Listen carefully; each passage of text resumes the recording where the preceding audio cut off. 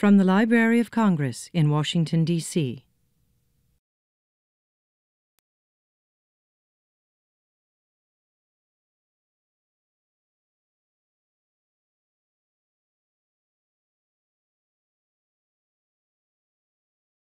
Please welcome curators from the Library of Congress Music Division, singing selections from the Bay Psalms book.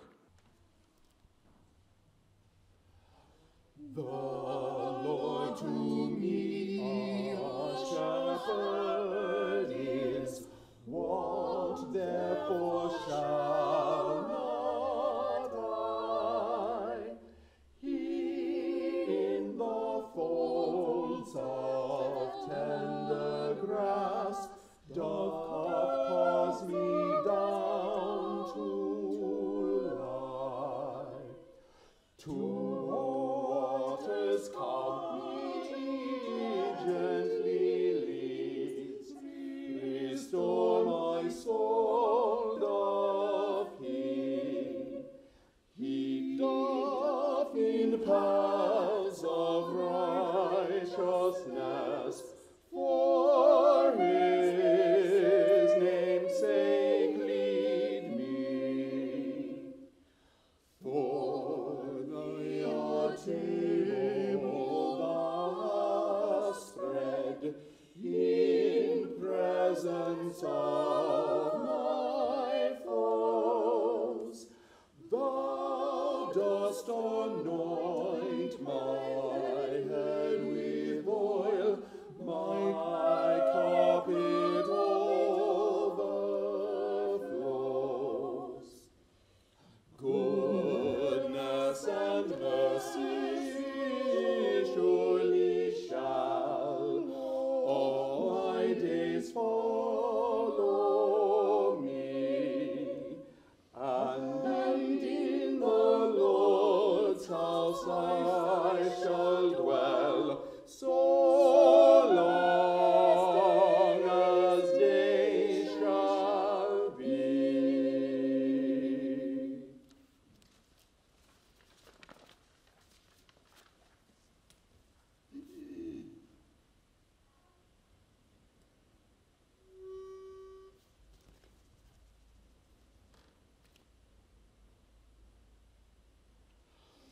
Make ye a joyful noise unto Jehovah all the earth. Serve ye Jehovah with gladness, before him come with mirth. Know that Jehovah, he is God, not we ourselves, but he hath made us his people, and sheep of his pasture are we. O enter ye into his gates with praise and thankfulness. Into his courts confess to him, and his name do ye bless. Because Jehovah, he is good, his bounteous mercy is everlasting, and his truth is to eternity.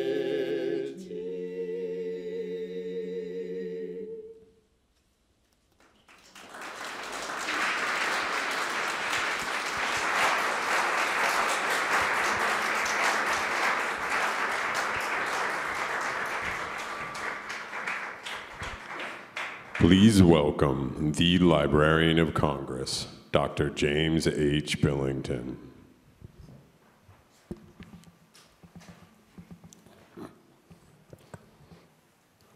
Welcome to the members' room. Originally, it was a special reading room for the members of the House of Representatives. And this beautiful space is used today by members of Congress and for special library events such as today's celebration. Today, we are proud to open the exhibition First Among Many, the Bay Psalm Book and Early Moments in American Printing, made possible by David M. Rubenstein, co-founder and co-CEO of the Carlyle Group, chairman of the library's James Madison Council, our first ever private sector national support group. So we want to thank you, David, for your civic-minded philanthropy, continuous generosity to the nation's library. We're deeply grateful to David doubly so for sharing his copy of the Bay Psalm book, which alongside the library's copy serves as the focal point of this important exhibition. One of the greatest historians of America in the 20th century, Henry Steele Commager, on his last visit to the Library of Congress, was up in my office looking over the mall, and he said half to himself, half in a whisper, these are the last words I ever heard him speak. He said, "You know, the United States is the first political entity whose institutional structures and whose conceptions were basically entirely framed in the age of print."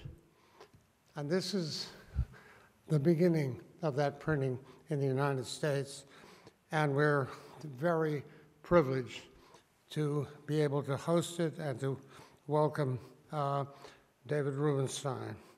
Visitors to this exhibition will get a rare insight into the history of early printing in America, from this first book to the broadsides, the pamphlets, the newspapers, and books that over the next 150 years helped shape a revolution in political thinking and a new nation brought forth in this continent.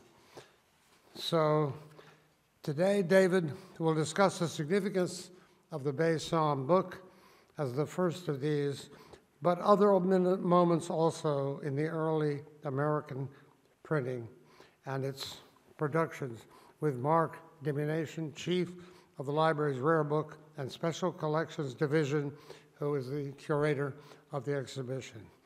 So please join me in thanking for the musical opening, welcoming David Rubenstein and Mark Dimunation.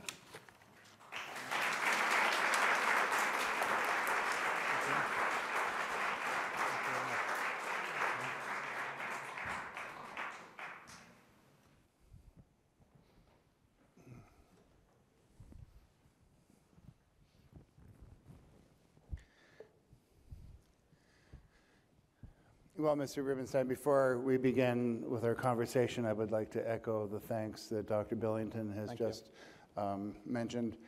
Those of us who work in our fields oftentimes don't get to have an opportunity to play with books quite the way I've had in the last few months. And it's been the arrival of the chance to exhibit your Bay Psalm book that's made it possible, and you have made the exhibition possible as well, so thank you very much. My pleasure. About a year and a half ago, made some news for yourself and have entered the annals of book history with a rather significant auction price paid for a very early piece of American printing. Could you talk a little bit about how you came to the awareness of the Bay Psalm book and your decision to enter into the auction? Well, sometimes the stories are not as grand as you might think, but I had a few years earlier bought the only copy in private hands of the Magna Carta, and it was auctioned by Sotheby's, and the auctioneer at that time was the man in charge of the manuscript division, and his name was David Redden. And when this came available, he sent me a letter about it, and I read about it, and I can't say that I was the leading expert in the United States on the Bay Psalms book, but I recognized that it was the first book printed in the United States, and there are only 11 copies of them. 10 of them are in the United States, and one is in England, I believe. And this was the only one that probably would be maybe available for private hands. It was owned by South Church in Boston, which had at one point had 5 copies in its possession. And They, over the years, sold some of them off. They had, I think, 2 left. The church was in need of some repairs. The church congregation voted to sell it, and there was some concern about whether they should sell one of their heirlooms, but they decided to do it because they needed the money. And so they put it up for sale. I read about the history of it, but unfortunately, as is often the case, I just was traveling, and so I couldn't be at the auction. So I was in Melbourne, Australia, and I had to make a speech, and I had about 15 minutes before I had to make the speech, and the auction was going to start 15 minutes before I was supposed to make my speech. So I called into David Redden's office and said, look, I would like to bid from Australia. I don't really know if I have a chance. I'm not really there, and I wish I was there. And so I listened to the bidding for a while, and the person said, would you like to put in a bid? And I said, well, I don't know. Okay, I'll put in a bid. I'd like to get it if I could. And I put in a bid, and next thing I know, they said sold. I didn't know if there was anybody else bidding against me. I don't know. Let me describe why it's so significant, if I could. The Puritans came over to the United States roughly, or to the colonies, or what was Massachusetts Bay Colony, in 1620.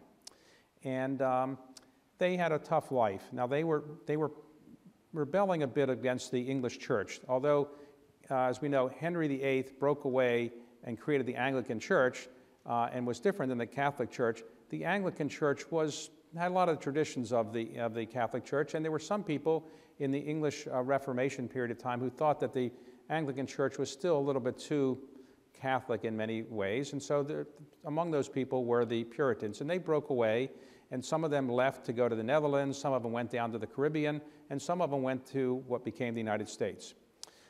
They came here in 1620, and they had a tough life. One of the things that they did when they came here is they prayed, because they were not against religion. They believed in just praying a different way. In the Catholic Church, and to some extent the Anglican Church, what they did was prayers were sung, but they were sung by a choir, or maybe 1 or 2 people. And the Puritans believed that it was appropriate for everybody to participate in the singing, not just the choir and not just maybe a few religious officials. And so they had used, and the Anglican Church believed some of that as well, but the way that it was done in the Anglican Church was not pleasing to the Puritans, among other reasons, so they left. When they came to what became the United States, but Massachusetts Bay Colony, they were using prayer books called Psalters, P-S-A-L-T-E-R-S, Psalters, which were prayer books, and basically they were using the prayer books that they had from the Anglican Church. However, the Puritans, being pure, felt that these translations of the Bible were not really appropriate, that they used a lot of colloquialisms and a lot of things that were not really the word of David from the Psalms in the Hebrew Bible. So they got about 30 or so ministers in the Massachusetts Bay Colony to come together and say, we want to have our own prayer book, one that is more accurately describing what the prayers are and the Psalms are in the Hebrew Old Testament. So they had people who translated the Hebrew Old Testament into an accurate view in English of what these Psalms were, and they had to print it up. Now, how did they get a printing press? Well, there were no printing presses in the colonies. So what happened was they began to put word forth that they wanted to get a printing press. And in 1638, a religious official who wasn't happy with the Anglican Church, he resigned his commission from the Anglican Church. I mean, one of the reasons he resigned his commission was in the Anglican Church in those days, you had to say at the end of each service on Sunday morning that it was okay to exercise and use physical exercise on Sundays after the church service is over. And some people, Puritans, thought, well, this isn't very good. We shouldn't be exercising and doing physical activity on Sundays. And if you were a minister in the Anglican Church, you had to say that it was appropriate to do that. So this minister didn't like that, and he resigned.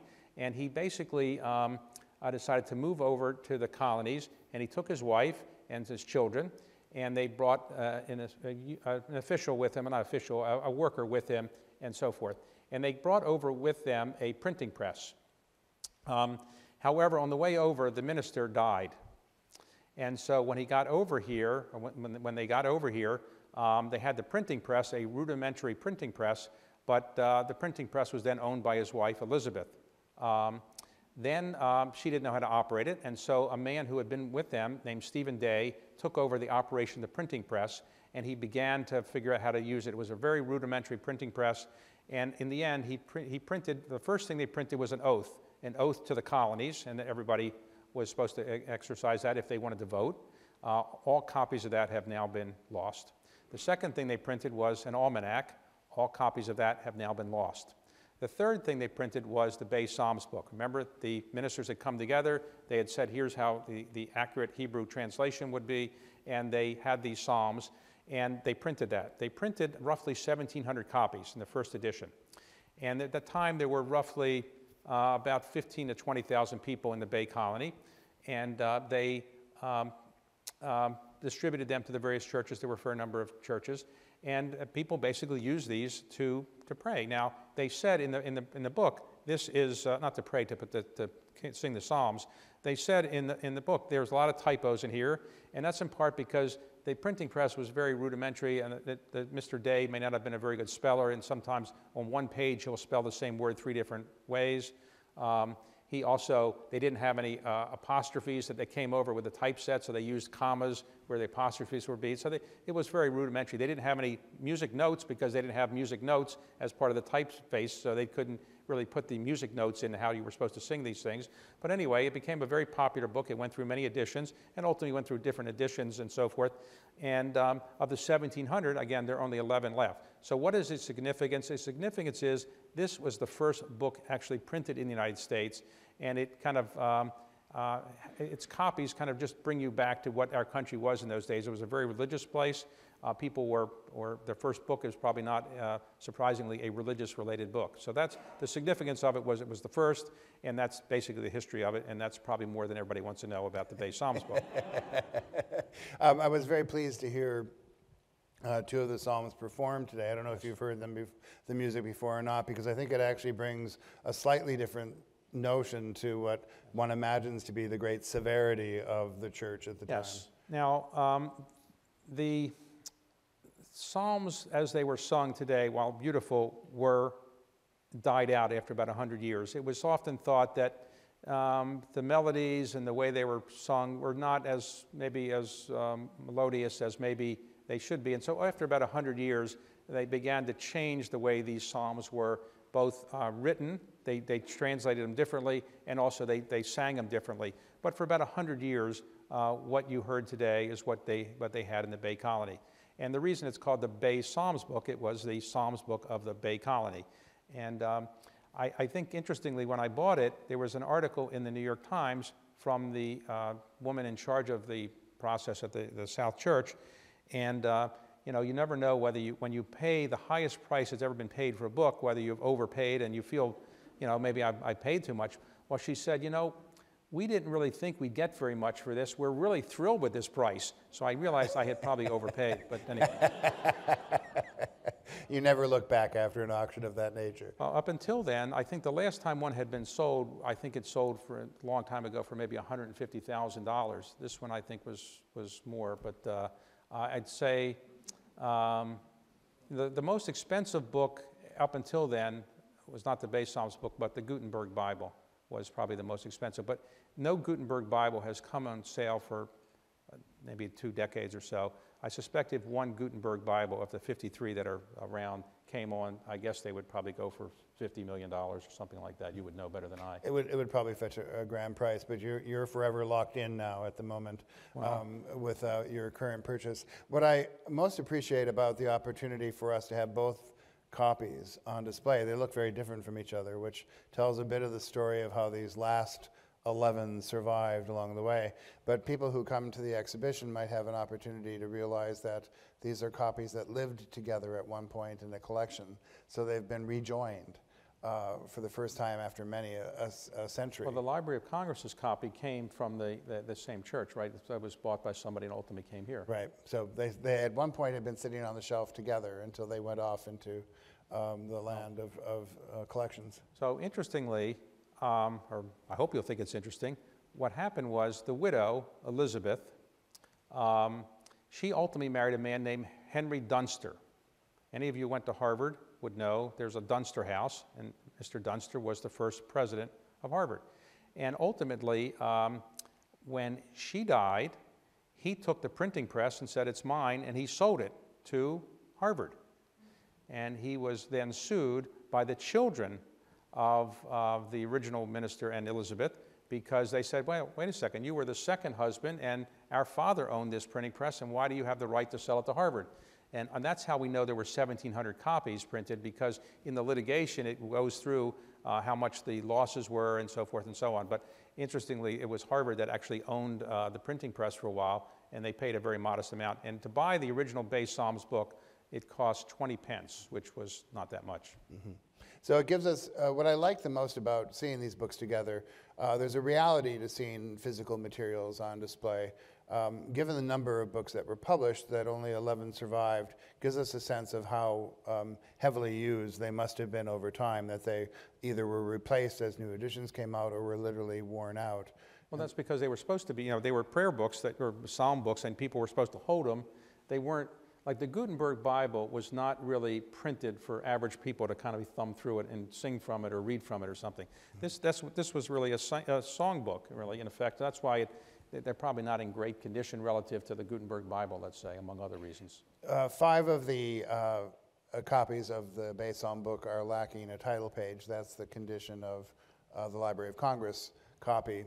Yours is replete with the title page. Ours is also, interestingly now, in historical terms, was owned by a very generous man named George Livermore, who upon purchasing the slightly flawed copy was asked by a dealer if he would sell 12 more pages to help somebody else complete their copy. So our copy is incomplete with 12 pages lurking in the New York Public Library.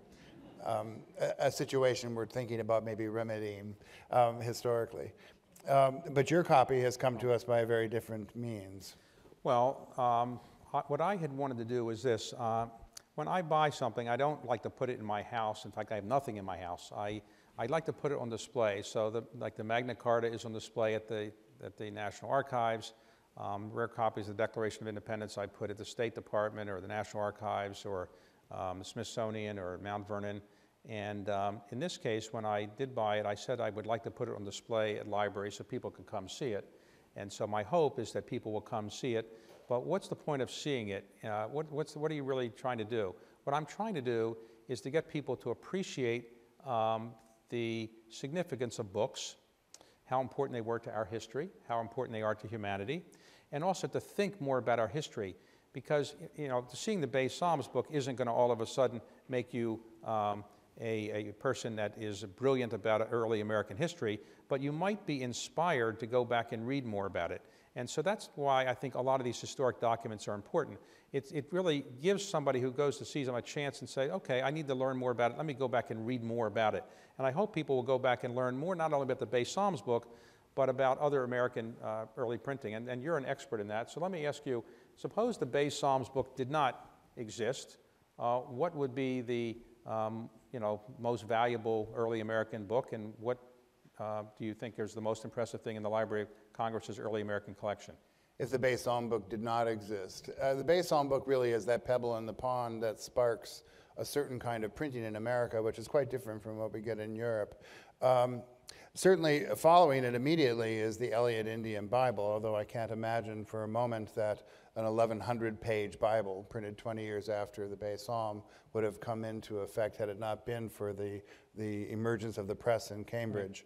The first Bible printed in America is in Algonquin, the Algonquin language, and ultimately emerges as one of the great pieces of 17th century printing, in part printed by the individual who was also involved with Stephen Day's press. Right. From there, I think, the interesting part about American printing, partly because it's a colonial economy and they can't do certain things. Economically, it's less beneficial to print books, say, for example, in the colonies. You can actually get them cheaper from England. Printing in America takes on a kind of rough and rugged economy of broadsides, pamphlets, and interestingly enough, these objects which are more bread and butter printing are ultimately the pieces of printing that will pave the way to a very effective communication during the Revolution. So I think rather than something iconic like a Psalter, I would hazard a guess that without the Bay Psalm book, it more likely would have been something like a broadside or a pamphlet. Right. So the broadside of the Declaration of Independence is, you know, it wasn't a book, but maybe the most important thing printed. And you know, for those who may be familiar with the broadsides, when the Declaration of Independence was printed on July the 5th, they went to John Dunlop and asked him to print up, I believe it was 200 copies of the Declaration of Independence. And the library has one of these Dunlop copies. I think you have two. Albert Small has one that he's given to University of Virginia. You know, there aren't that many of them in private hands now. Norman Lear owned one of them. And this was, the historic thing is, the reason it's so important is this was the first time all Americans actually saw what the Declaration of Independence about why we were breaking away from England. And a copy was sent right after it was printed on July the 5th to George Washington to read to the troops. Copies were sent to each of the colonies to explain why we were going to break away from England. A copy was sent to King George.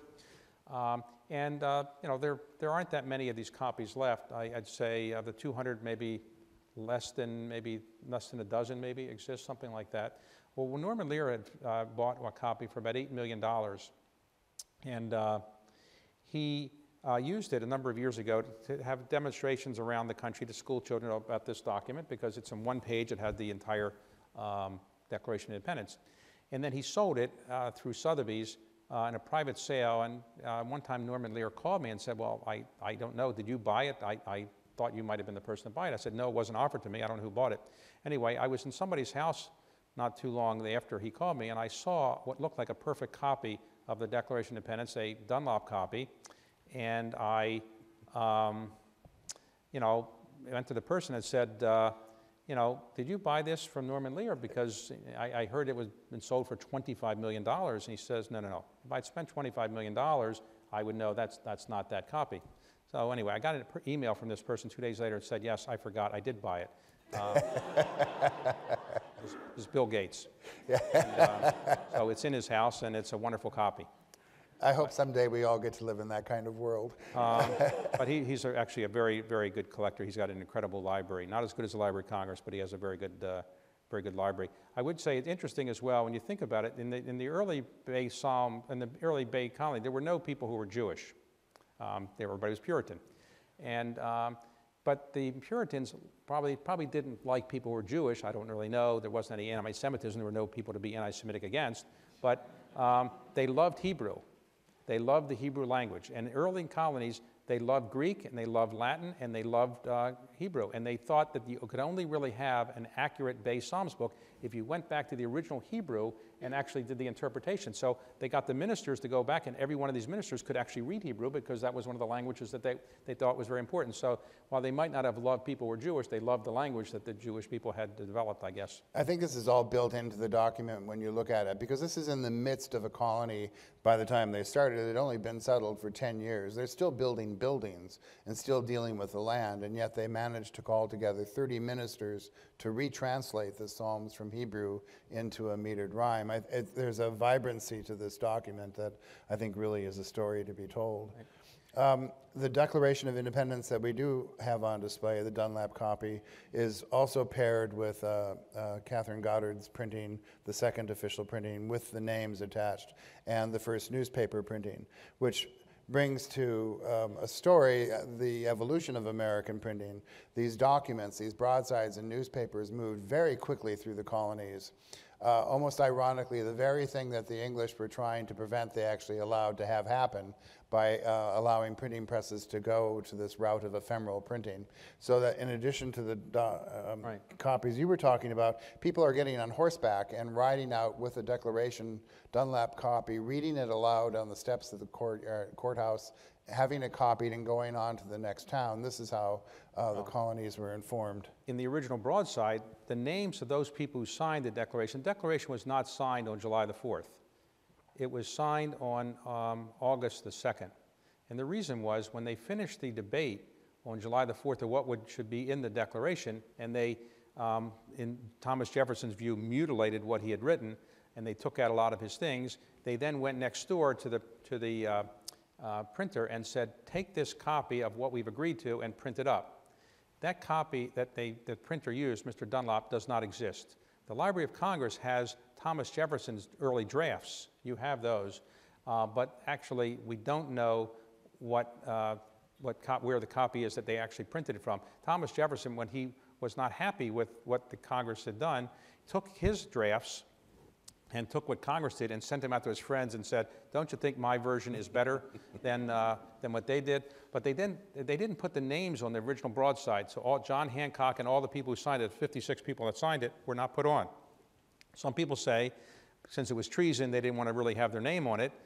They actually came back on August the 2nd and did sign it. So on July the 4th, we didn't really know who was going to sign it or not. They came back on August the 2nd, signed it. The reason they did is because they had to take a couple days to get it engrossed, but also New York State hadn't yet approved withdrawing from England, so they had to get that done, and that was done. They came back on August the 2nd. And then they didn't print, as you said, the names until January. Some people say that they didn't want their names printed until they had more success in the war to make it more likely that they were going to win, and they won a battle in Trenton, and all of a sudden they put their names out. That may not be fair. So some of you, just a historical incident, why do you think we celebrate the 4th of July, not the 2nd of July? Well, here's the reason. On the 2nd of July, that is when Congress voted to break away from England. And John Adams wrote to his wife, Abigail, and said, this will be the most important day in American history. We'll celebrate it with fireworks forever because this is the day we voted to break away. But the Declaration was approved on the 4th of July. Well, what happened was they wanted to celebrate the 2nd of July because the Declaration wasn't seen as important as what happened on July the 2nd. But the next year, July the 2nd, 1777, they were in the Continental Congress meeting and they forgot. They forgot. They realized at the end of the day, we forgot to celebrate. So let's get organized. And they got around to celebrating the 4th of July. So for that period of time, they began celebrating the 4th of July. Well, John Adams wasn't happy because he was the instigator of the movement to be independent. And Thomas Jefferson liked the fact the 4th of July was celebrated because that was his document. So for 50 years, they kind of sparred over that. And interestingly, as we all know, they died on exactly the same day, 50 years later, 1826. And at the end, July 4th. July the 4th. And people thought that was a sign from God that these people had really done something significant. Yeah, there is probably an apocryphal story of John Hancock looking at the broadside coming off the press of John Dunlap and saying, is mine the only treason? His is the only name that appears on the original printed document, the one that does in fact get sent to George III, and hence the urge immediately to have them come back to sign. So the pairing of these three declarations, which is difficult to do, as you well know, in terms of collecting, I think is a really powerful part of the story of American printing. Prior to that is a copy of the first printing of Common Sense, which to me I think is probably the singular example of what the modest rough and tumble printing of America could accomplish in 1 year in 1776, when 500,000 copies of Common Sense were distributed to a population of 2.5 million.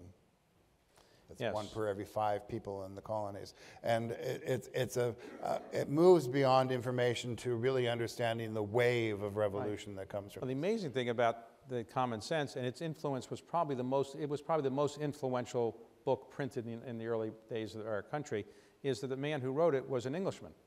And it wasn't like an American who said, let's break away. It was an Englishman who basically came over here and ultimately wrote that book, of which I don't know how many copies there are of the original of Common Sense. I don't assume there are that many left with the original cover. Yeah, not many. And in fact, the real collecting emphasis for Common Sense is to collect all the editions, which is equally difficult. What is interesting, and I think does speak of early printing in some areas, there are printers in the colonies who are not afraid of identifying as either patriot or royal, well, mostly patriot. And certainly copies of Common Sense were published anonymously, but with the printer's name still at the bottom, taking a position that in many cases forced them to move quickly. as the English were marching forward because they were identified as patriot printers. And many, remember, final comment about this is, we might not say a person who just prints up something is that important relatively. He's doing a ministerial thing, printing something that somebody else wrote. But printers had a lot of influence. They were very wealthy people, relatively speaking, and the most famous of them was Benjamin Franklin. And he was a printer. He made so much money in printing, he retired at the age of 42, and basically did many of the great things he did after he retired as a printer. But printers were pretty well-respected people by and large in the colonies. I think we're, if you're willing, we're going to close. Now, if I'd ask the audience to please join me in thanking Mr. Rubenstein once again for this opportunity. Thank you very much. Thank you. Appreciate it.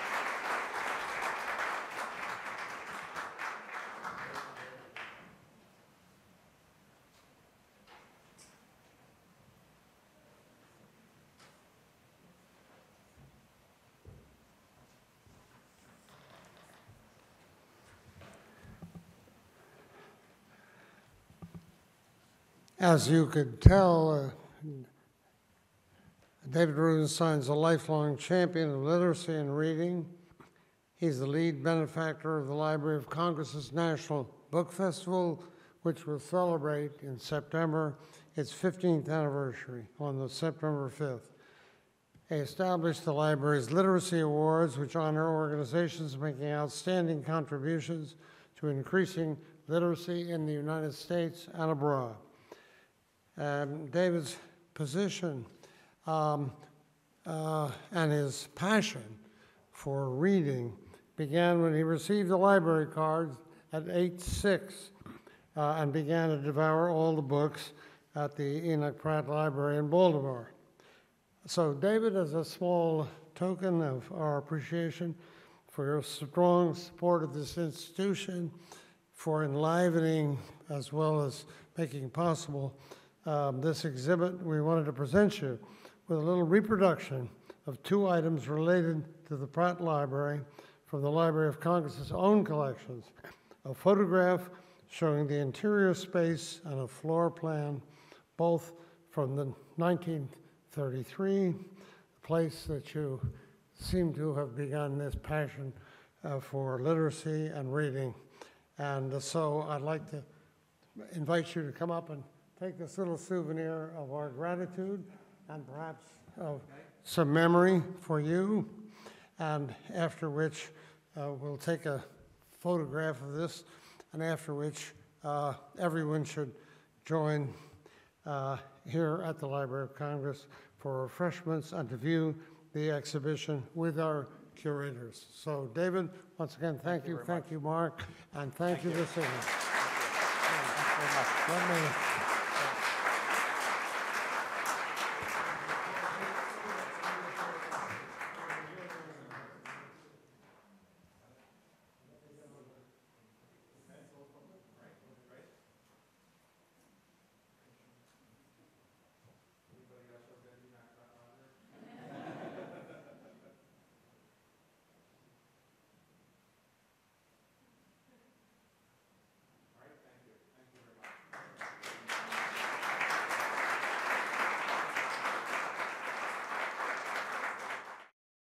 This has been a presentation of the Library of Congress.